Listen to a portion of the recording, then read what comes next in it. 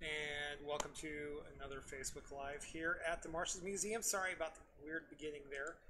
We've got a couple of other things that are going on right now, and part of that is the computer I was originally starting on was I went out of the room for a second. I come back, and it decides that it wants to restart, and it's going to have a big issue. So I am now running this on my desktop. I wish I could have just jumped onto that one and just had a good time because I had a whole ton of stuff prepped. I had the second camera prepped up, and so we're going to have to just do this one camera for a change. We have, as you guys probably figured out last week, we've gotten some new technology.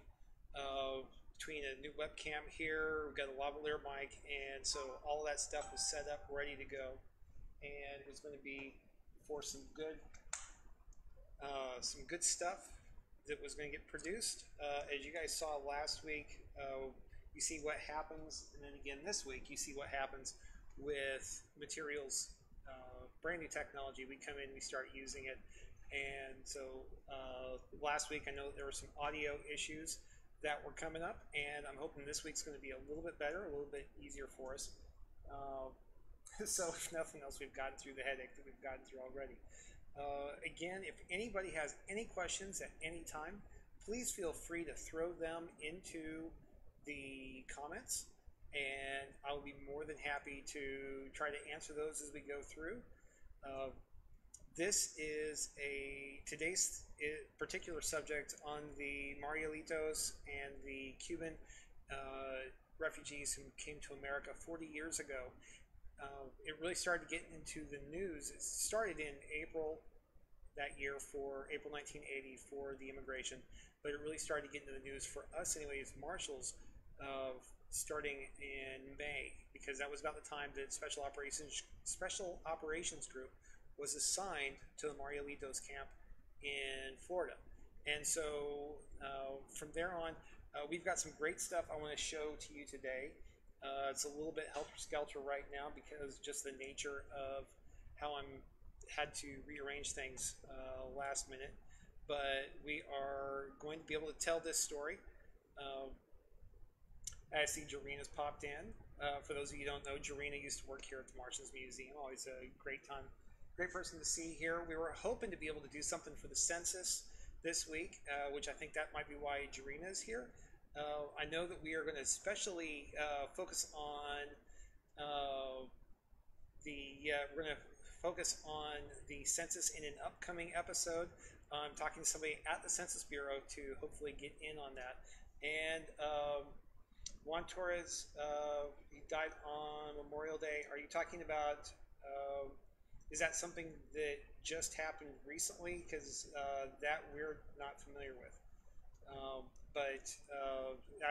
Go ahead and message me more on that, and we'll find out what went on with retired U.S. Marshal Torres.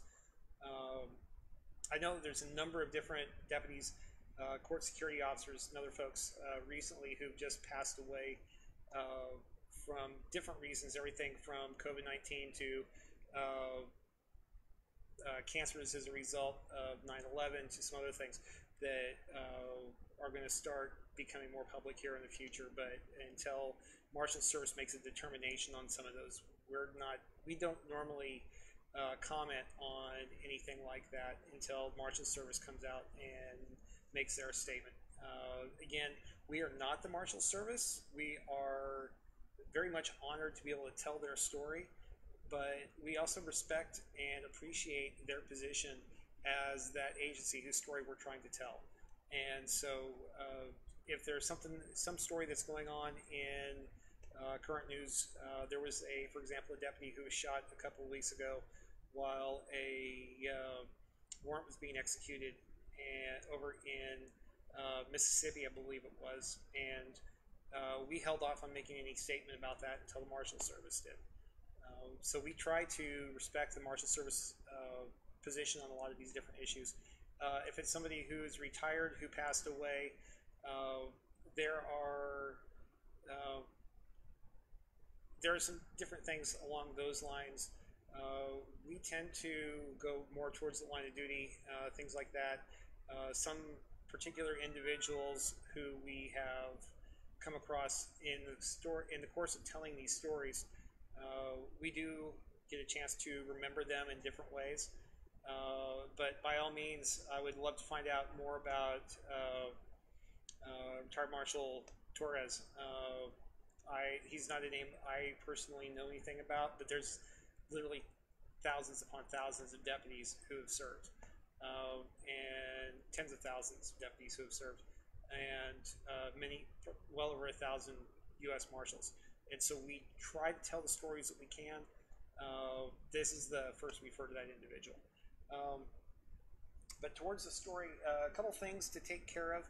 If you don't know about it, next Monday, just before I get into the story of the Marielitos, next Monday at 5 p.m. Central Time on our YouTube station, our YouTube channel, we are going to be having a live stream of, let me switch over to, believe I have the information, there we go.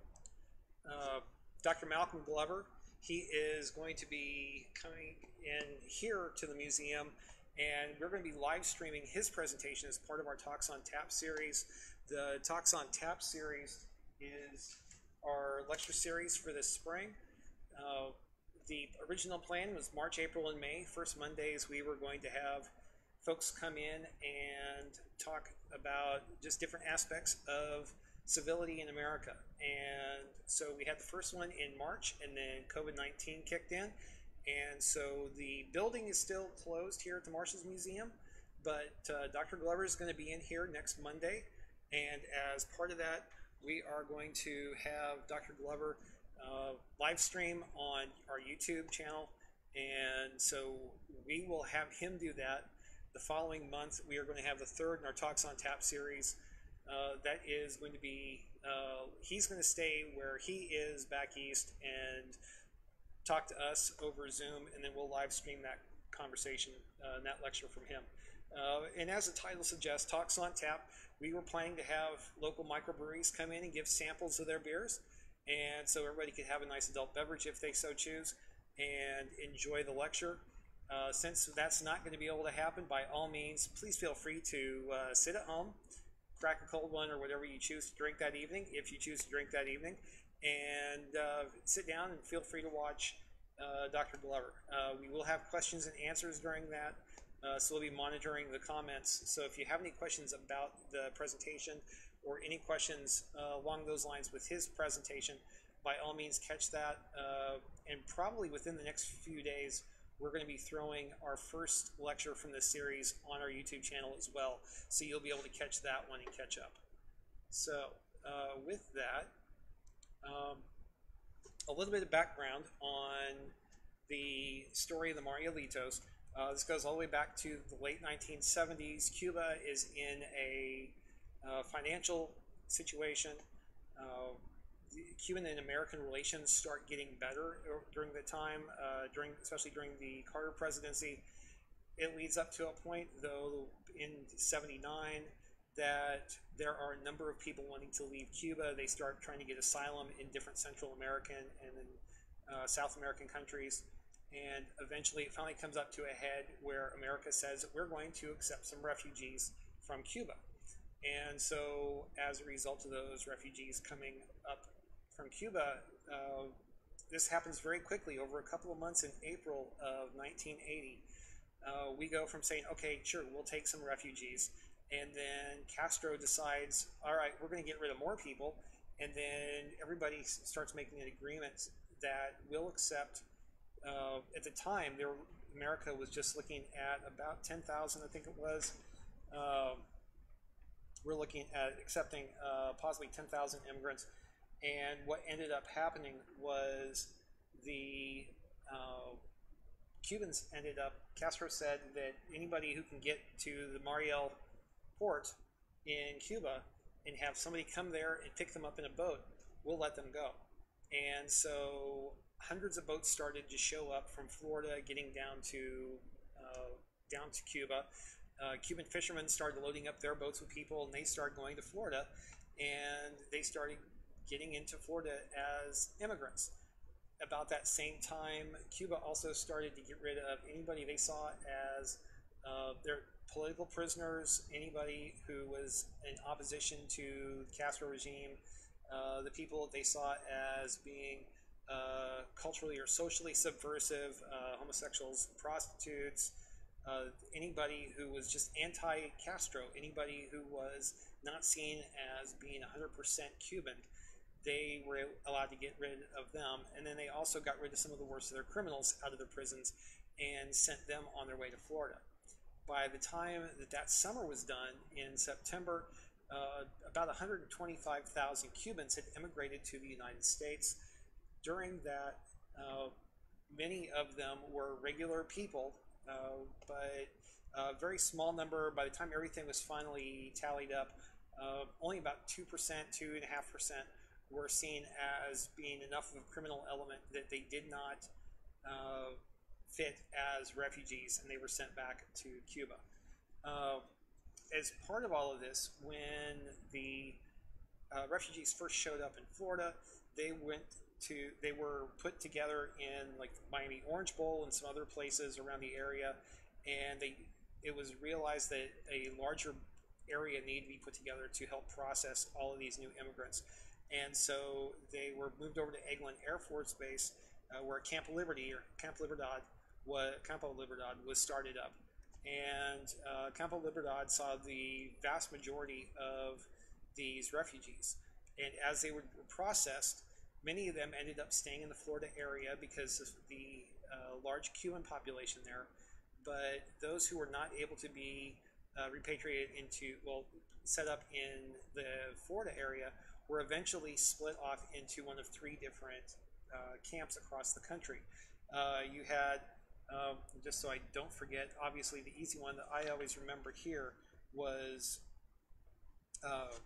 Camp Chaffee here in the Fort Smith area, but they also went to Fort McCoy in Wisconsin, Fort Indiantown Gap in Pennsylvania, and also there was a camp set up in Puerto Rico, Camp Santiago.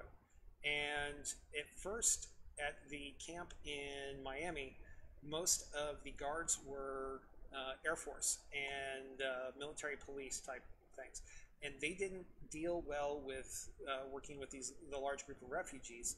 And since this was much more of a federal issue, and given the nature of what was going on, the Marshal Service ended up getting involved, and they assigned the Special Operations Group to go and take care of the situation in Florida. Keep in mind, the Special Operations Group in the Marshal Service is a very highly trained organization. Usually there'll be a few people from each district who end up getting qualified, go to a special school for the Special Operations Group. Even today, it's really, honestly, some of the best people within the Marshal Service. They end up taking a lot of people who are prior military service. They take a lot of people who are prior law enforcement, and they are involved in many of the higher importance missions that the Marshal Service takes on.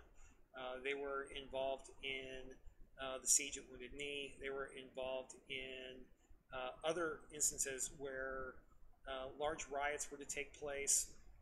There were at places that anytime that there was seen to be something in the way of a possibility of a mass demonstration or violence, very high importance court cases, they would be there as well.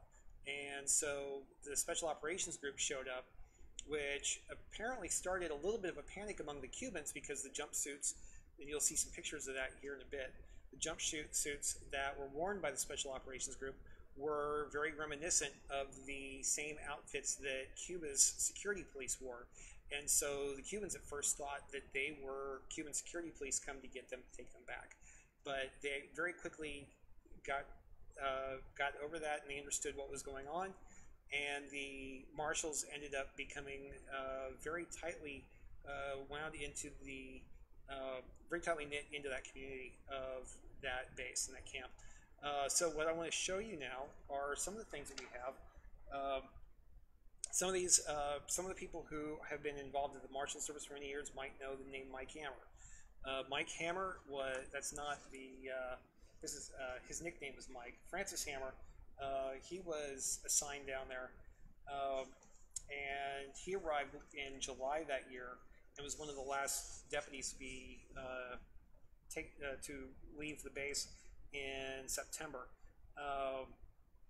The camp opened up on May 3rd, 1980, and one of the things that was produced during the time that they were there was the Camp Libertad periodico, and that is a little newspaper that was produced almost every day at Eglin Air Force Base.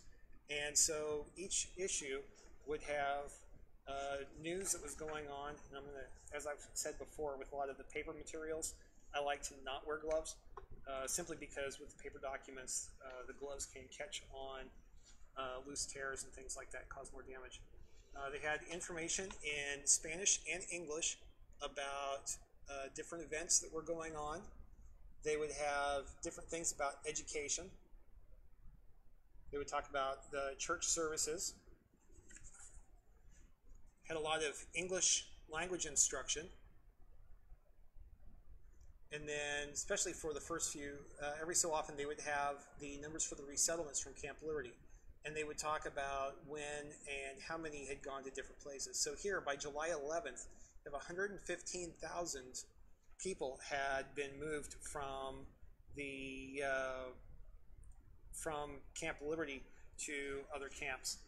And as they went through some of the stuff that would happen, there would be sporting events there. They had baseball and softball leagues.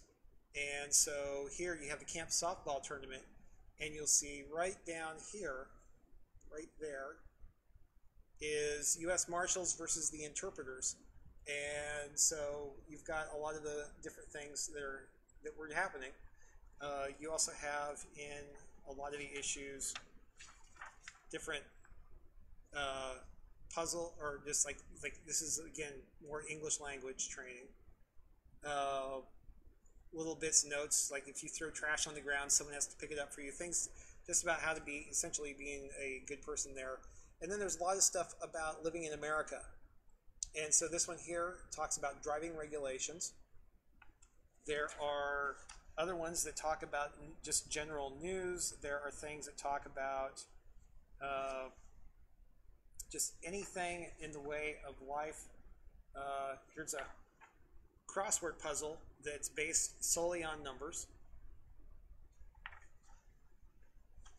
And so, I mean, a lot of these, you end up with letters from people who have left the camp to people who are in the camp now. One of them here is talking about the American school system. So much like what had already gone on with the people who had left Vietnam to come to America after the Vietnam War, you have a lot of people who are being trained essentially what it is to be an American. And you have people who are trying to learn about it. Other things that would show up in the Camp Libertad periodico were weather reports of what was coming up for the weather.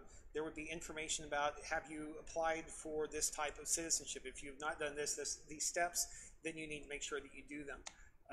There's information about, again, what movies are coming up. They have the professional baseball leagues, and they're reporting the sports scores. They have different puzzles. They have comics, cartoons that would show up every so often. But then you would also, just so they would know what's going on in camp, and different bits of news that are related to them. Here is a map of the United States that shows the location of Fort Chaffee. You've got Fort McCoy, Wisconsin, Indiantown Gap, Pennsylvania, and here you're in Key West, Florida. There's Miami, and there's Camp Libertad. And so there were a lot of things like this that would help people understand what parts of the country were like. And even to the point that knowing some people were going to places like Fort Smith and going to Camp Chaffee, they included information about those parts of the country. So this is all about the state of Arkansas in English and in Spanish, and it talks about the state and the history and just some of the stuff about what the state's like. And there on the map, it shows where Fort Chaffee and Fort Smith is. It shows Little Rock. It shows Hot Springs National Park. And so it was preparing all of these people to be Americans. And so that's some really neat, I mean, a lot of the people who wonder what's in a museum collection, this is some of the stuff that really excites me, are the documents, materials like this that help us to understand what it is that we are dealing with. And I'm going to see if I can open up in another screen. I should have available to me here. But I was planning on having a second camera showing you some of the hard copy photographs, and now I have to go through and it might be I gotta remember where these files are, because this was such a hurry switching from that computer to this computer today. And let's see, I have a number of photographs of the Marshals operations at Camp Libertad. And let's see here. And you know what? I think I'm going to have to share some of those, I think, afterwards, simply because otherwise I'm going to be sitting here going through file after file trying to nail down exactly where they are, unless I come across them real quick. Oh, and these are, I found copies of them, but they are bad scans. If you can hold on just 1 second, I will be right back with some photographs, and I'll hold them up here for you so you can get my.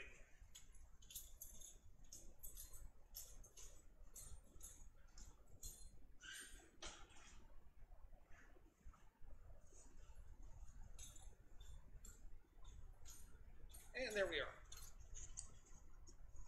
So, let's see. We have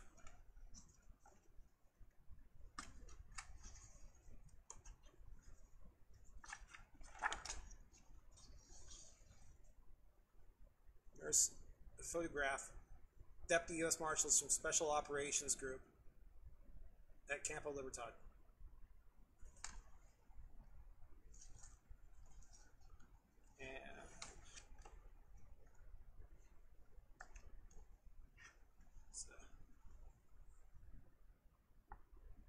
Shot of them standing in formation.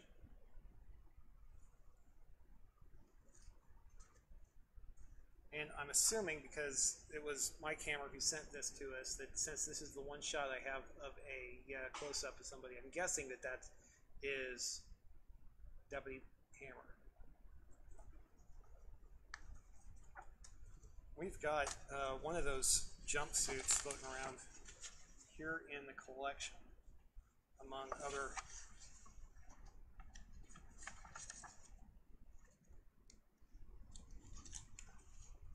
And I've got hard copies of these. This is Gary Alderman, a deputy, giving a karate demonstration of some sort. I'm not sure which martial art it is that he's doing.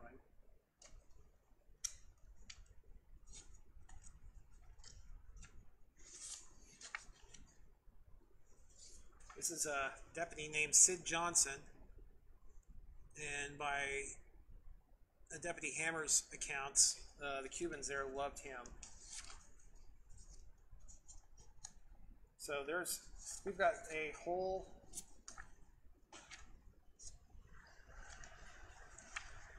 there's Sid again breaking some bricks. So it looks like by the back of his vest, it looks like he's doing Taekwondo. So I will try and get some more of those available online so folks can see some of those. Because I know what you're really here for is to see the stuff. Everybody always wants to see the physical stuff, not the photographs and the documents. So with that, one of the things we have is related to the time that they were here in Fort Chaffee. it was really kind of a strange thing in Fort Chaffee, partially because there were there were a lot of riots here in Fort Chaffee, so the Special Operations Group was very definitely assigned here. There were a lot of people who, they just had to get through some legal hoops to be able to become citizens. One of the things that they got involved in, again, is federal court action. This is a pass for James Spears. Jim Spears is actually one of the founding board members for the Marshals Museum here in town. He's a Fort Smith kid. He ended up as a judge here in town and has been here for many years, and he's one of the people who's been able to help us be what we are here.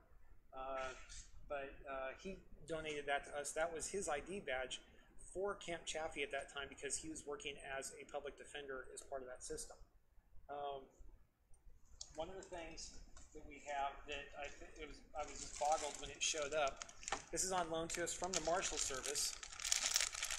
This chain and the padlock that is here may not seem like much. This is the key for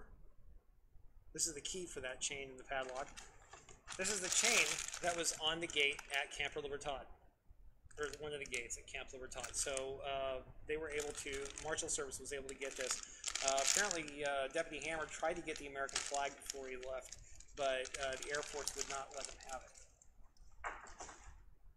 Let's see, what else did I bring over here? I also have, I mentioned that there were riots, and there were lots of things that happened. I have a small collection of some different weapons that were picked up at different points, some different firearm magazines from different types of firearms, some different things that were used as improvised clubs and tools and things like that. But two of the most impressive things in the collection are these right here.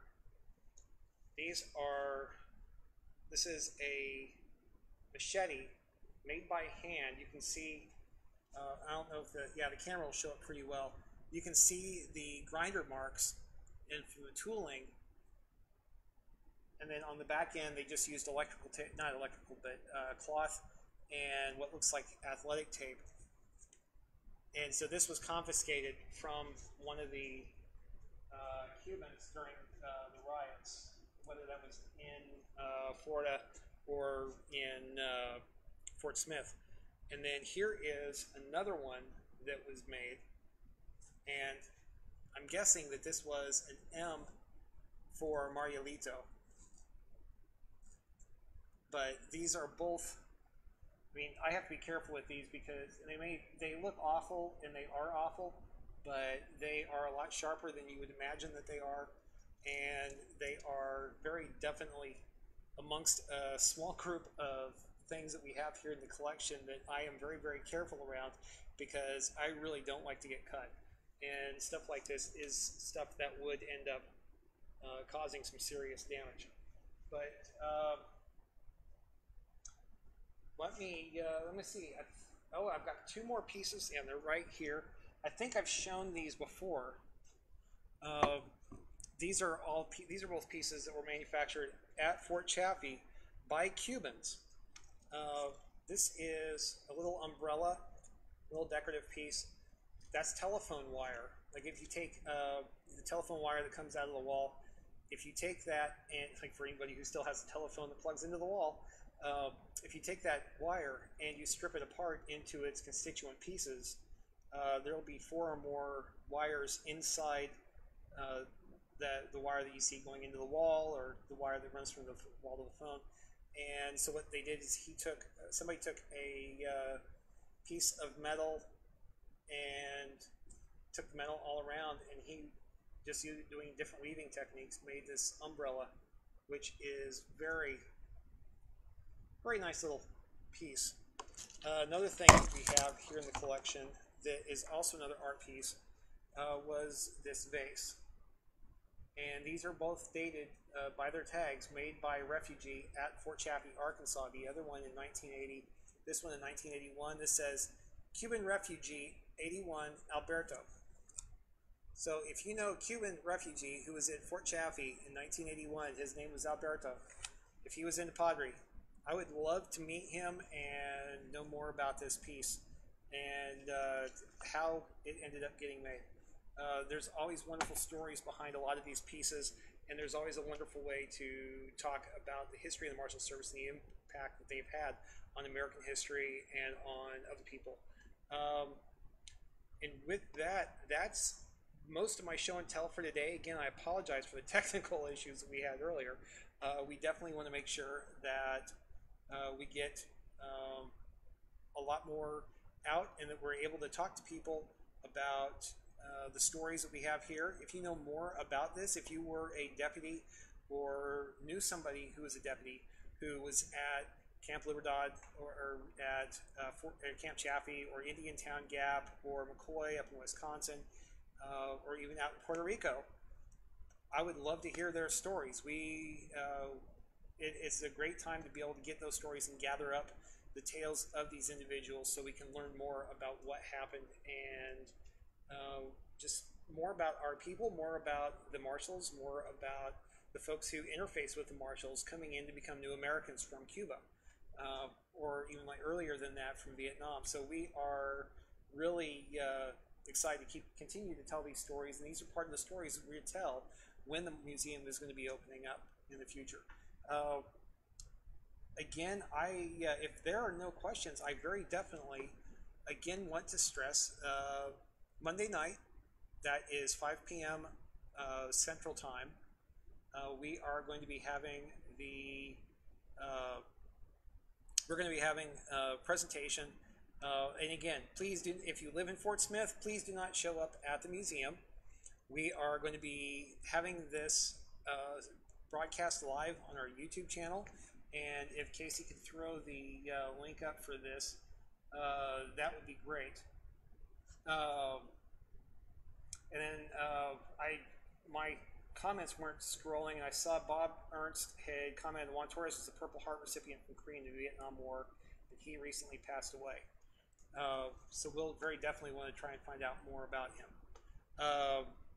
With the presentation on Monday, though, don't come to the museum. You won't be able to get in, but very definitely go online. We'll be streaming it on our YouTube channel. And like it says, Talks on Tap. By all means, feel free to have an adult beverage if you so choose.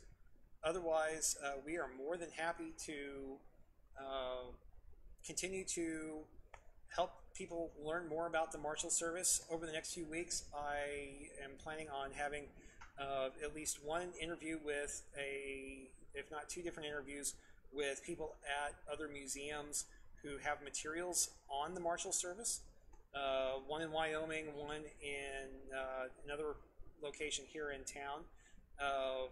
We are also looking at doing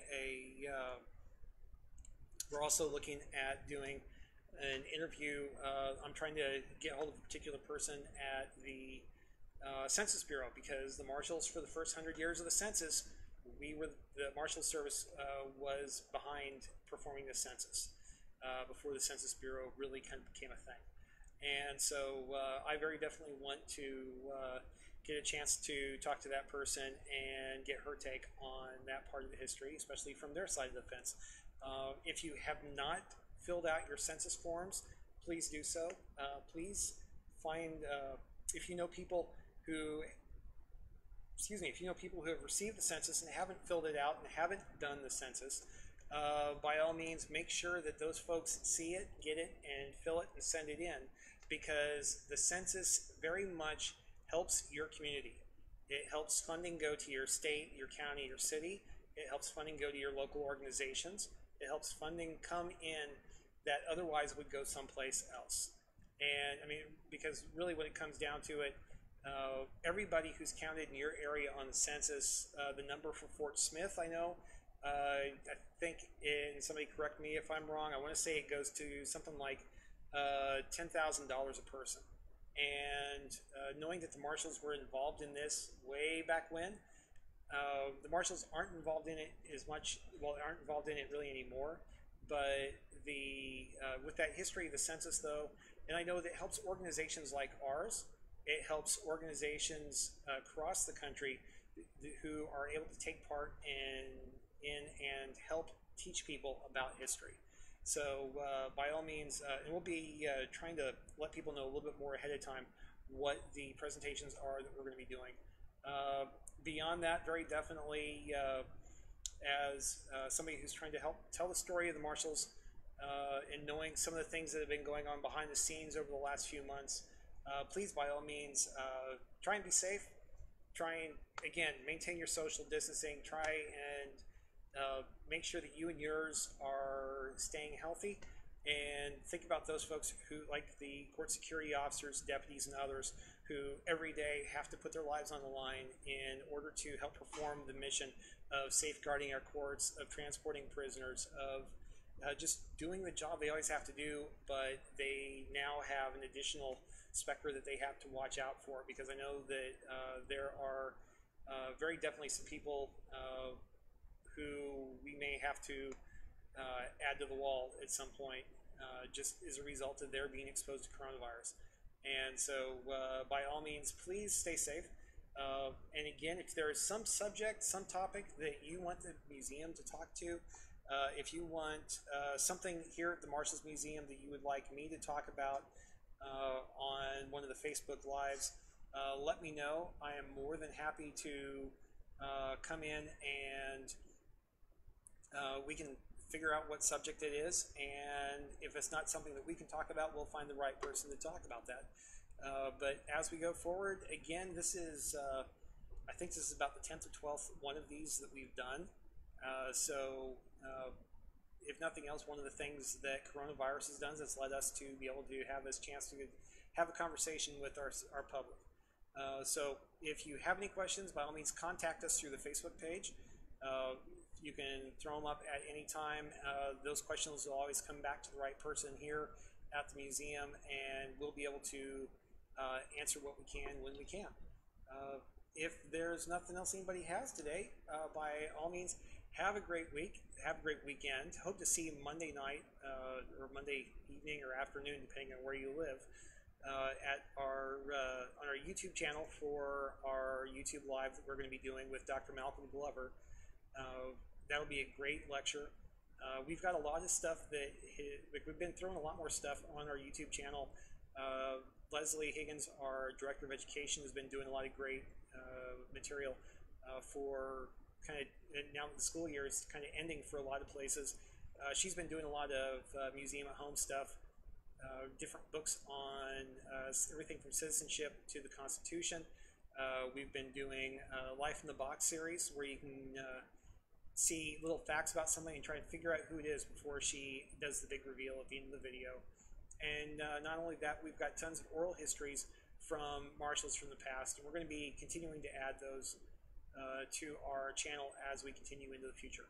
So if anybody has a question, by all means, contact us through the Facebook page or our webpage, and just let us know what you're thinking. Thank you very much. I hope you all have a great day, and that, and again, as I said, I hope that everybody is able to stay safe and be well. Thanks a lot.